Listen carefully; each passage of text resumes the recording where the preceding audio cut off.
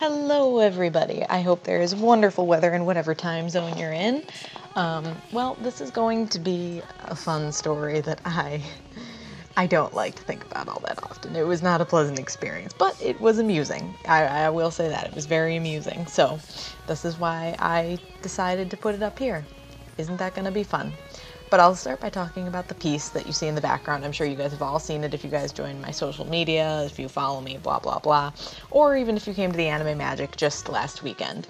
Now this I thought would be a very fun video to make on this particular speed paint because, well, he's my latest muse, Dimitri, so I figured it'd be funny to do a story about one of the worst dates I've ever been on while drawing my husband. So yes, that was my entire thought process behind this. For all of you who last joined my video with Howl, you'll see that I made Dimitri relatively the same way. I made him on SAI, and I used my same bamboo Wacom tablet that's coming close to 10 years old that I need to get a new one of. It still works though, so you know what? I'm gonna keep using it. So that's enough about Dimitri for now, and we'll get right into the story time. Y'all are probably gonna laugh at me because of the day and age that we live in. But I don't like kissing on the first date. The idea is just disgusting to me. It makes me nauseous. Like, I don't even know you. Why would I want you to eat my face when I don't know you? And don't get me wrong, I know a lot of people are totally down for that, and that's great. A lot of my family is like that, and that's great on them. I'm just not that kind of person. And when I decide to go on a date with somebody, I let this be known right off the bat.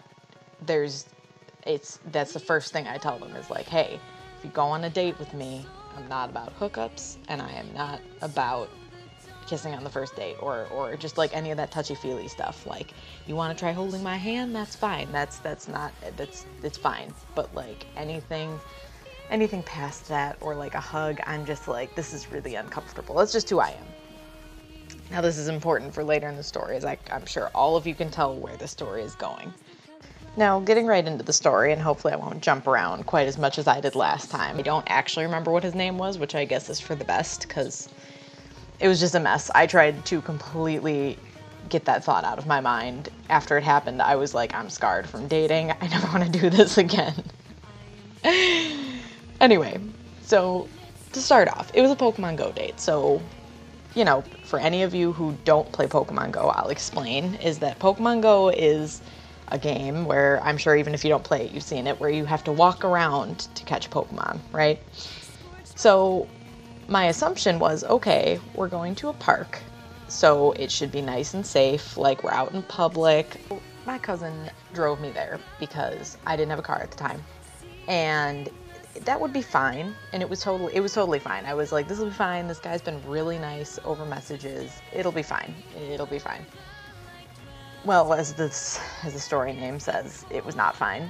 But so she said, oh, you know, I'll drive home, and then I'll come back in like an hour, because you at least have to stay an hour, because that's proper etiquette, I guess. I don't know, I don't go on enough dates to know this, but she does. She helped me get ready and everything. It was great. And I was like, okay, you know, that's fine. So when we got there, I saw him, and I was like, there's no way that's him. That doesn't look anything like his pictures, which I'm sure has been said before. It's nothing exciting. But I was like, okay, no, like, maybe he's a really nice guy. So I get out of the car, and I go to talk with him, and he's nice. He's a little quiet, which is fine by me, but, like, it was quiet in, like, an awkward way. Like, he just kind of seemed like he wanted to keep going to the next place. Like, he didn't actually care that I was there. And I was like, all right, this is a little weird. So walking around for a while, it's like 90 degrees out. It was really hot. I don't like hot weather, but I was like, Pokemon Go date is perfect, because again, safety. Safety and the fact that we're out in public, and that'll mean that he's not gonna try anything. So we're walking around, and it's fine, like things are fine. I'm like the only one talking. I was basically asking 20 questions of the most boring questions you could ask. Are you a cat or a dog person? What's your favorite color? Do you like math? You know, like what's weird shit like that. So we're walking for a while, and this guy is just not contributing to the conversation at all. But like, okay, maybe he's just not a talkative person. I was not feeling the date from like the first 5 minutes I was there, and I was like low-key texting my cousin who drove me there, and I was like, is it rude to just up and leave? And she was like, you know, try and stay an hour, maybe it'll get better, you know, like, it's fine. And I was like, all right, if I must. So we're going walking around, and like, I notice he doesn't even have his phone out. Yeah, I'll just give you a moment to let that sink in. Like, this was supposed to be a Pokemon Go date where you catch Pokemon and talk. Yeah, so that was a little weird. And I had my phone out and I was playing Pokemon Go because that was, at that point, all I was really there for. So seeing that he wasn't playing it, I was like, all right, this is a little weird. So we walk by a Starbucks because we were out at like a park and there was a Starbucks nearby. And I was like, I'm pretty hot. I'm gonna get like something to drink. Do you want anything?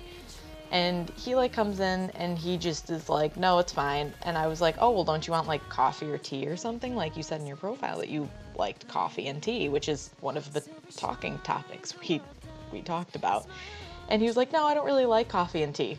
And goes and sits down like super far away from me, which was weird too. So I just kind of was awkwardly standing there like, okay, I guess I'll buy my drink and then we can sit down here and talk face to face. You know, like with a table between us, they can't try and eat my face when they're a table across from me. I mean, they can, but it'll be difficult and it'll give me enough time to think it through. So I get my drink and like, I'm hot, I'm tired. I'm like, I could go for just sitting in the air conditioning for a while. This is fine. So I go to sit down with him and he immediately gets up and is like, okay, let's go. And I was like, do you want to like sit and talk for a while or something? Since he didn't order anything, but like, we might as well sit here. And he was just like, no, let's just go keep walking. And then I was like, okay, but like, you didn't even take out your phone for Pokemon Go, so why are we gonna keep going if you're not gonna bother doing the date thing? Yeah, it was just weird. He just up and left. So I followed him going like, okay, let's just get this date over with. Because I am beyond bored and uncomfortable at this point. I don't know, just something about his demeanor was just really, really off-putting. I can't explain it because he was just very quiet and just didn't contribute to the conversation, but he was just an off-putting person. And the other thing was like, you could tell something else was on his mind. Like he was doing all of this nice stuff just to get to, you know, what usually in this day and age comes after a date. Again, I don't go on a whole lot of dates, so I know that's not completely accurate, but you know what I mean. Now, here's where the story gets a little more interesting. As of now, it's just been a little boring. I'm sure all of you are getting kind of bored at this point. Well, fear not. It gets exponentially worse. For me, anyway. Like I said, some of you guys might be listening to this going, that's not that bad. I've had worse. I've done worse. And you know what? I don't care. This was really uncomfortable for me, and I never want to do it again. So here we go. We started walking through this park again, and I was like, okay, well, you know, we'll go and get some more Pokemon. That's fine, that's fine. And instead, we come to a bench, and he decides, let's sit on the bench. And I was like, we were just in Starbucks. Why didn't we just stay sitting in there? I don't understand. And then it kind of dawned on me, like, oh, he wants to sit on the bench so that we can make out right next to each other. And as I said, me to me is not about this. I'm not about this at all. This is just weird at this point to me. But okay, so I go, well, I wanted to walk around and get some more, you know, Pokestops and stuff. And he goes, no, let's sit down. He like kind of pushed for it and then sat in like the middle of this tiny little park bench. I'm sure any of you who have been to a park knows that what I'm talking about when I say those tiny park benches. They're not large. So he sits down in the middle and I sit down next to him and like kind of as far over to the edge as I can, so I have some leg room to myself, but he just kind of spread eagle is like leg to leg with me, and I am so uncomfortable at this point. So I'm flipping through my Pokemon box hoping that like something will come up or somebody will say something, and I'm also low-key texting my cousin being like, I'm uncomfortable, what do? I want to get out of this situation, please help. And she was just like, no, it's fine. Just try and be there for like 15 more minutes. You know, it's just a proper thing to do. You've only been there I was only there like for like 15 minutes at this point. And I was so over this. And this is just bad. So he's kind of looking over my shoulder, watching me flip through my Pokemon box, doing nothing. And I could tell he was like slowly inching closer, and I was like, okay, like red alert, how do I get out of this? Get away from me. I don't want to be this close to you. I am uncomfortable. I told you I would be this uncomfortable, like before we ever went on a date. I told you I would be super uncomfortable if you tried stuff with me. Just no. I'm just not that kind of person. Ugh, gross. I'm having PTSD flashbacks from this. This kept me away from dating for so long. Oh god. So he then continues to get a little more daring and puts a hand on my leg, my rather bare leg, because I was wearing shorts, because again, it was 90 degrees out.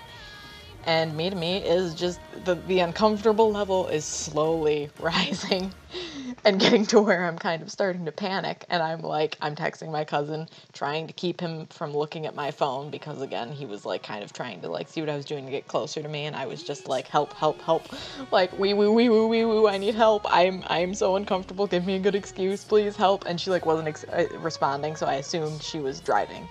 Home at that point. He then turns my head and just eats my face off.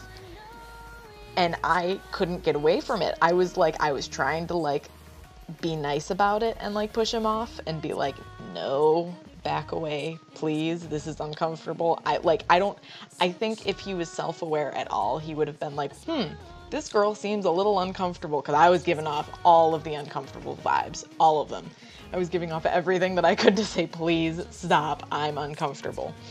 So after I was finally able to, get him off of me, I looked at my clock, realizing it really only had been like 20 minutes at this point. It was very short, but very scarring. And again, I texted her and I was like, help, like red alert, I need help. I need somebody to pick me up or something. I can't do this. But fine, whatever. So I was extremely uncomfortable at this point. And then he goes again a step further and takes my leg that is on, his hand was on, and just lifts it over his legs to where I'm like low-key half sitting on his lap. I don't know what part of this guy thought that I was giving off the vibes that said, yes, do that more, because I was giving off none. It was terrible. It was really terrible. So at this point, I was just kind of like, I don't care if I come off as rude. I don't want to be anywhere near this guy. Get me away. I don't care. I'll walk 2 hours home if I have to. And he went to kiss me again, and my first thought was, nope, gross, not again, nope. So I stood up, backed off of him, and was like, hey, this was a great date. My cousin just texted me and told me she needed a ride, so I gotta go, bye. Message me. And like, in my mind, I was saying, please never message me again. This was the worst. This is just terrible. He looked like a kicked puppy. He looked like I had just shot him in the kneecap. And I was like, you shouldn't be the one looking like that. Like, don't look like you, what did I do wrong? Like, you gave, you know what, I won't get into that. So then I called my cousin, who hadn't drove home as I thought she did, as she said she was going to. She was like, yeah, I just kind of decided to stay since I could tell like the date wasn't going bad. And I was like, oh, thanks for the help then. You were literally no help while I was, dying. I could have had you come up and be like, oh, hey, how's it going? And slowly pull me away from the situation. But no, it's fine. I got myself out of there.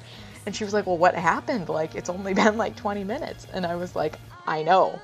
I yeeted myself out of there as fast and as hard as I could. And my excuse was terrible. And after telling her the story on the way home, she started dying of laughter. And to this day, it's the same thing as my last story time. She has not let me live this down.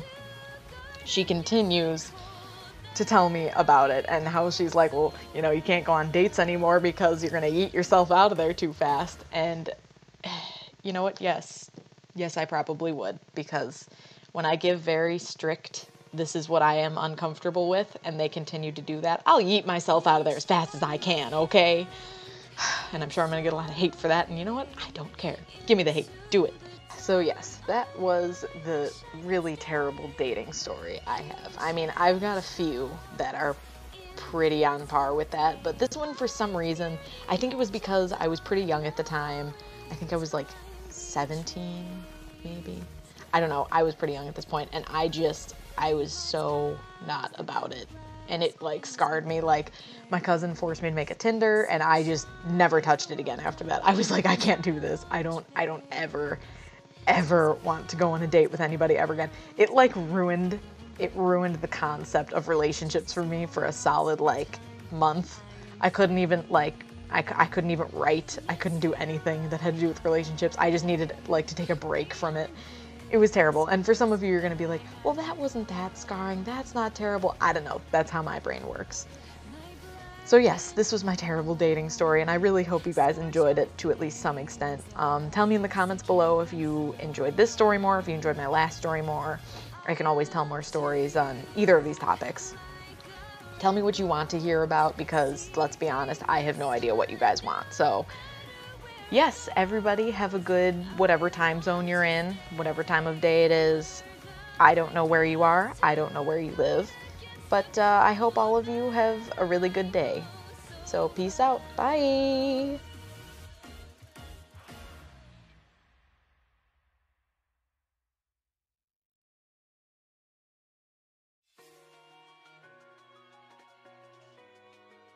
Reach for my hand, I'll soar away into the dawn. Oh, I wish I could stay here and cherish how